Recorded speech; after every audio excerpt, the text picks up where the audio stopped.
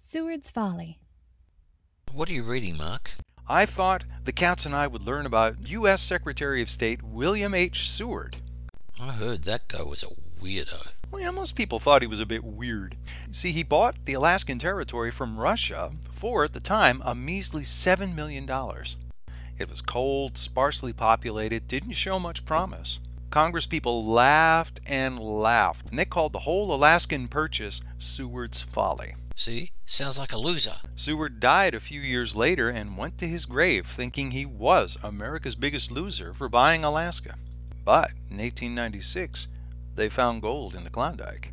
So, he never knew his Alaska purchase was an amazing deal. Not in his life. Wow.